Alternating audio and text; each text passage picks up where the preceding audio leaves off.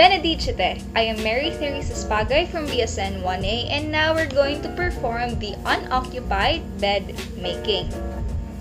An unoccupied bed is made when there is no patient confined in the bed, and in this bed, all linen beneath the bedspread is fully protected from dust and dirt until the admission of a new patient. Purpose of making an occupied bed is first, to be ready for the next occupant or patient. Second is to prepare the bed for the client's return. Third is to provide a clean and safe environment. And fifth is to minimize the source of infection and skin irritation.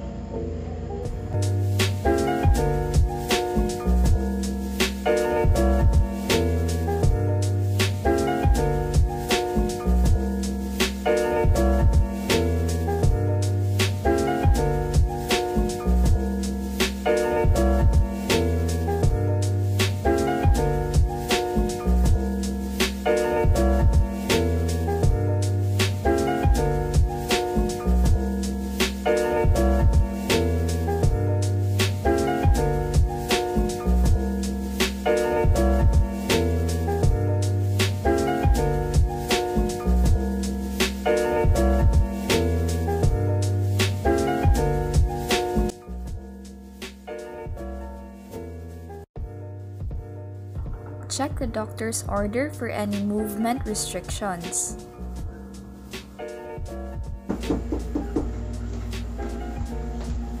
Good evening, sir. I am Therese Pagay, and I'm from St. Scholastica's College of Unoccupied. I'm going to do your bed or perform bed making. Is that okay with you, sir? Okay. Sir, may I know your name and your date of birth? Started September 2006. Nice to meet you, Sir Raymond.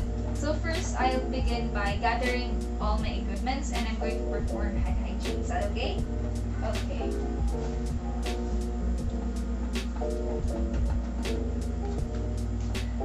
I have already introduced myself to the patient, explained the procedure, and asked for his consent, verified the client's identity, and provided privacy.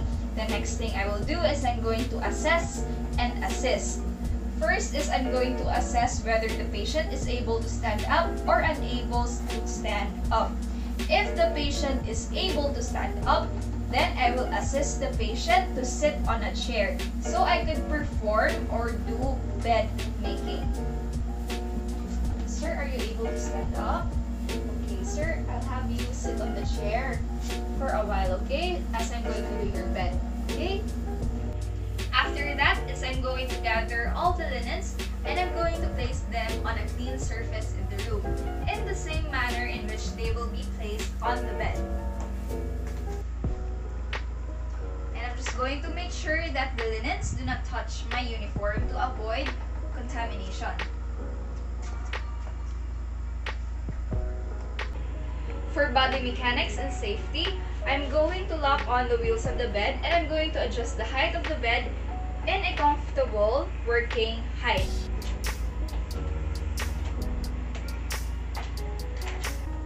After that is we're going to perform hand hygiene and we're going to don on a new pair of sterile gloves.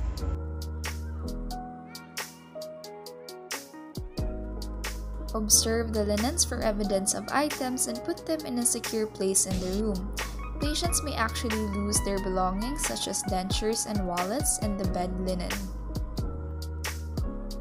Now we're going to remove the pillowcase and place the dirty pillowcase at the center of the bed, and we're going to place the pillow on a clean surface in the room.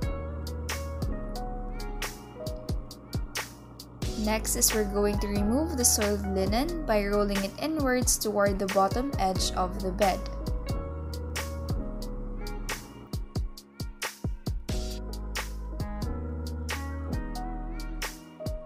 Rolling the soiled linen inwards prevents transmission of microorganisms to the worker, and it also prevents secretions from scattering.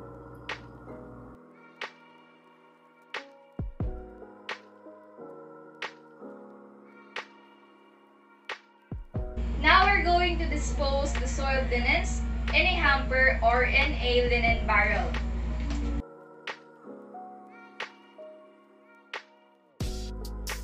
After disposing the soiled linens in a linen hamper, we're going to remove our gloves, perform hand hygiene, and we're going to wear a new pair of clean, sterile gloves.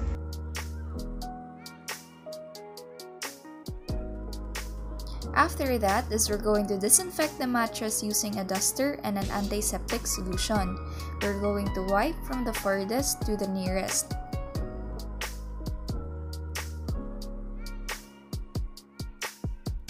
Remove the gloves and of course perform hand hygiene after.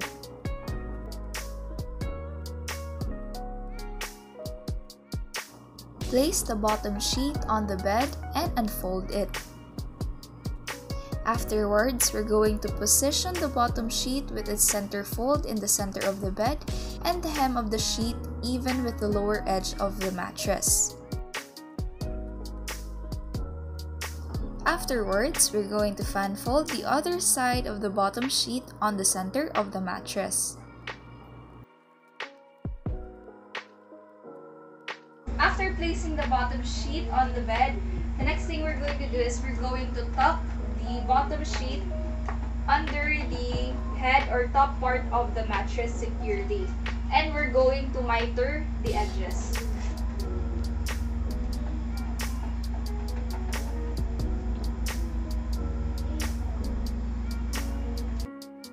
And now we're going to miter the corner or the edge of the bottom sheet.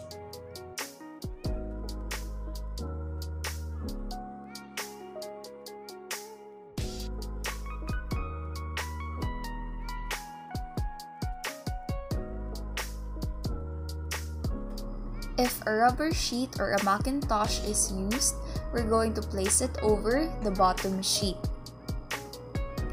And we're going to fan fold the other side of the rubber sheet and place it under the bottom sheet.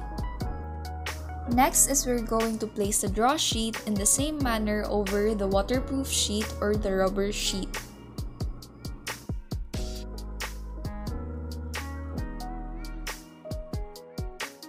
Now we're going to place the top sheet on the bed with its center fold in the center of the bed and with the top of the sheet placed so that it is even with the top edge of the head of the mattress. Afterwards, we're going to fan fold the other side of the top sheet at the center. Place the blanket on the bed and make sure that it is even with the top edge of the mattress.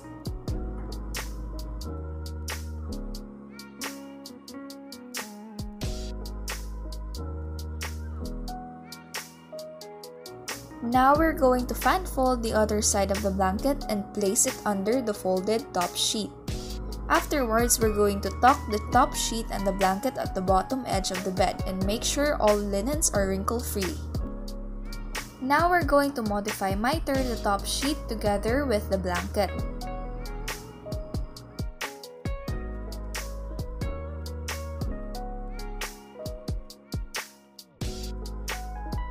Afterwards, we're going to move to the other side of the bed and we're going to pull the bottom sheet first.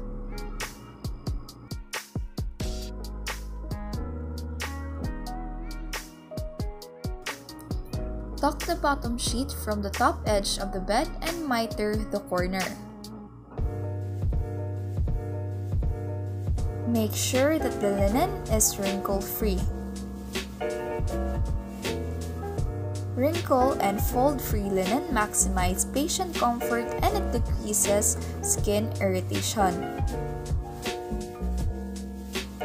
Now we're going to pull the rubber sheet and the draw sheet and we're going to tuck them both under the mattress together with the bottom sheet. Afterwards, we're going to pull the top sheet and the blanket.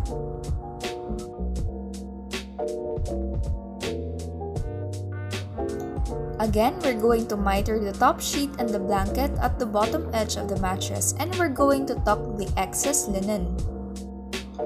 Fold back the top sheet together with the blanket towards the bottom edge of the mattress to create an opening. This will now become an open bed.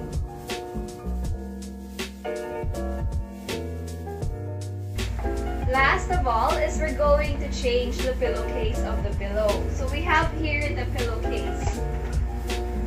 So first is we're going to scrunch the top part or the opening edge of the pillowcase.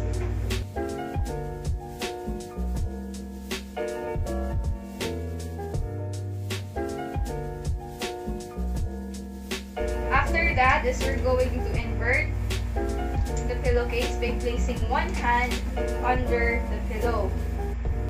Next is we're going to grab the pillow.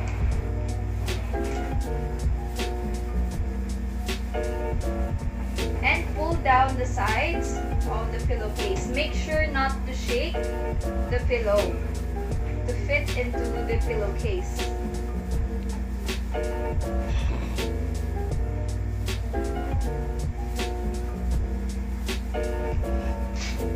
After that is we're going to place the pillow on the bed and make sure that the opening does not face the door. In this case, my door is in this area, therefore I'm going to place the pillow on that side. The opening of the pillow on this side.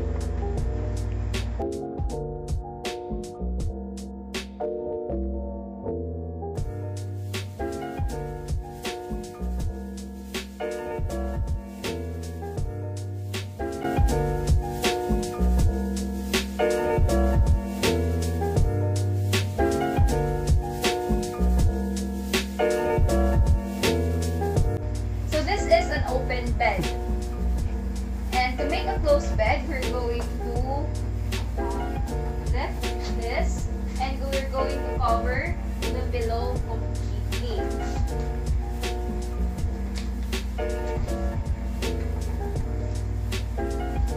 So this is now a closed bed.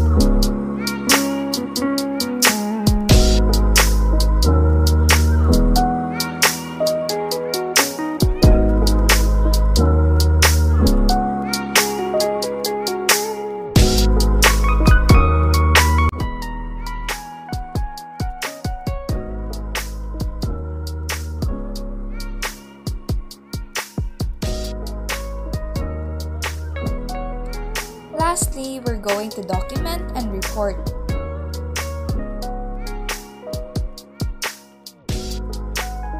That would be all for the unoccupied bed making.